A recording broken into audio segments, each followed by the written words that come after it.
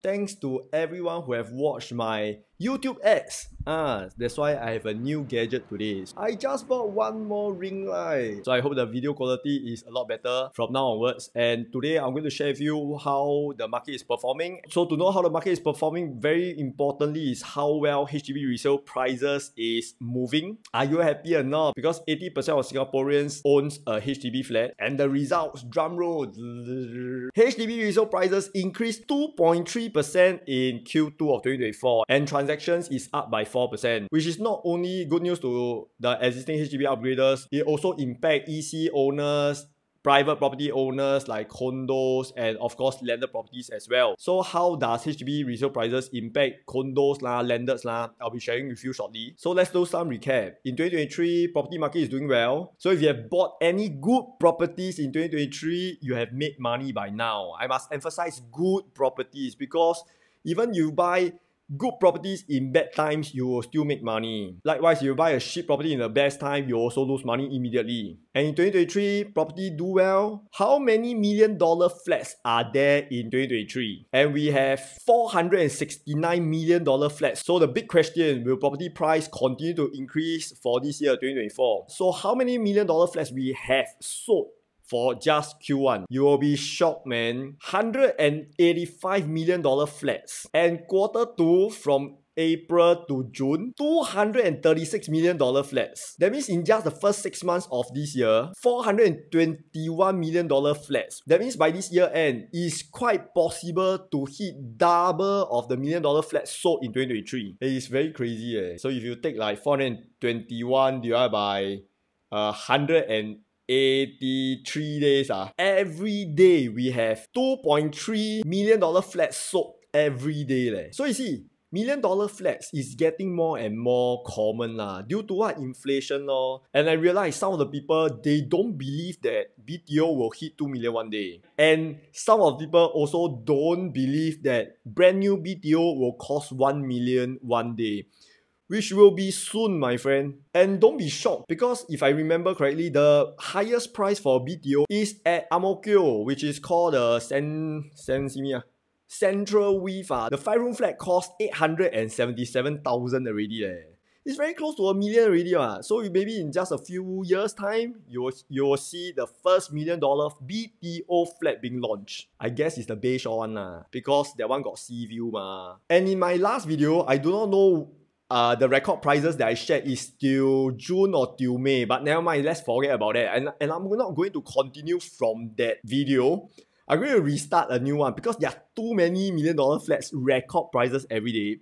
So in just July alone, got $120 million HDB flat, which is like a 4 a day, man. So let's go for the first one. July 1st, take a break. 2nd of July, straight away, we have 1.14 million all-time high for a low floor unit in Tampines. So take note. Any $1 million flat in this estate that you hear later on, these are the areas whereby all the freshly baked huat kueh HDB owners they may upgrade to the nearby condos. That's why the condos there huat what. And the Tampines is one good example of a very huat OCR estate. So quickly talk about 1.14 million. What can you buy? For private property, 1.14 million, you can only get a 2-bed, 2-bath in OCR. Definitely you can't get a 3-bedroom in OCR anymore, because right now in Tampines, the cheapest you can get is at least 1.35 million for a 3-bed, 2-bath. And I will put it here on the timeline. I'll put it here. Immediately 3 days later, we have 1.2088888. Why so now?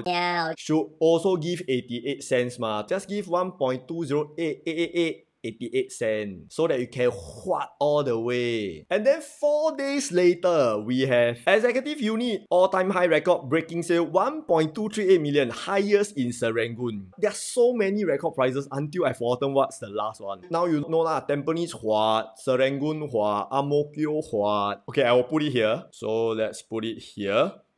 Then this time very fast. 2 days later, another record price. And this time in this estate, forever one 4-room unit at Dawson, which is Queenstown, sold for 1.3 million. A 4-room flat is the same as a 3-bedroom condo because they have 3 rooms So at 1.3 million, yes, you can buy a record price at City Fringe, Queenstown. And today at 1.3 million, you can only get the XEC 3-bed 2-bath in the north, in the west, in northeast, and east. There's a few choices, but if you want to pay a lot more just to appear on newspaper, then you pay 1.31 million for a 4-room flat in Queenstown next. For the next record, this time it took some time. This time is 11 days. Triple record price. The first one, $2 million flat in Sengkang. Second one, HDB loft in Punggol. Third one, executive in Clementi. All time high. So these 3 records, you spread across 11 days. Almost every 2-3 days, you have one record price. Okay, let's look at the record for these 3 of them. The first one is the Clementi one, executive 1.15 million. Punggol one is a 5-room loft, 1.228 million. Punggol also hot one because now it's not 1 million, now it's 1.228 million. Once you see $1 million flats, the condos there hot one. Then the third one is Sengkang, the second HDB flat sold for 1 million, which is a 5-room flat. From here you can see something, it's quite weird one. Sengkang, don't know why, for some reasons, the condos don't perform as good as Punggol. Weird, right? Punggol is at the end. Sengkang is second to the end, but Punggol is the one that has good growth. Sometimes I also don't know how to explain. So due to a lot of research that I've done, there are certain areas just meet everything. Got MRT, got shopping mall, got everything, but it just don't perform. I don't think you are like me who look at numbers every day. But anyway, this is a tip for you. Sengkang don't really perform. I have a reason here. I don't know whether I want to say or not. Because of the political area So maybe that's the only reason Okay, next. Before I tell you the next record price for HDB, why not we talk about private property? If you can see that HDB record price almost every 2-3 days, what do you think about private property price? Is it lesser or is it more? Then you are correct Of course more Because as I say, I look at numbers every day. All my top resale projects, they record price every day. You know, I went for Japan just 4 days, 3 nights over the weekend just to have a breather.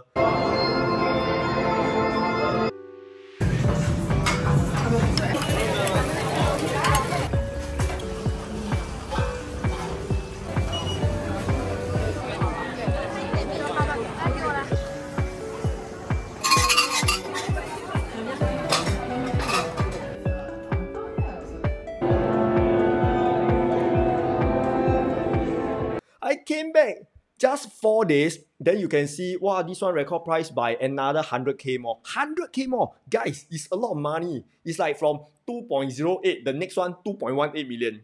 It's like, wow, record price here. Then the small one, 1.3 million. Then the next one, now want to transact 1.4. The small one also 100k more. Now you understand, when you see HDB prices go up so fast, private property is a safer asset, which I always encourage everyone, if you have the guts, always upgrade when you can. Because things is not getting any easier, it's getting more and more challenging. I do this for 14-15 years. Every time I do my consultation, price is getting higher, you are getting cuter, and your income can't fight property price at all.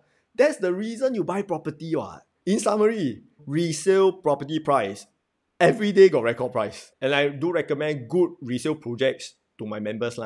So I don't only talk about new launch. I do a lot of resale properties as well. Okay, let's move on. Next one is the ooh la la one, which is the highlight for this year. I don't think it's this year it will be even higher So we have 1.73 million for a 5-room at Queenstown. I think the last one was like 1.588 million at the Tiong Bahru one. I think it's the Tiong Bahru one. And then now we have 1.73. So you see the jump is like, wow, how much more? 150k more, 160k more, which is amazing.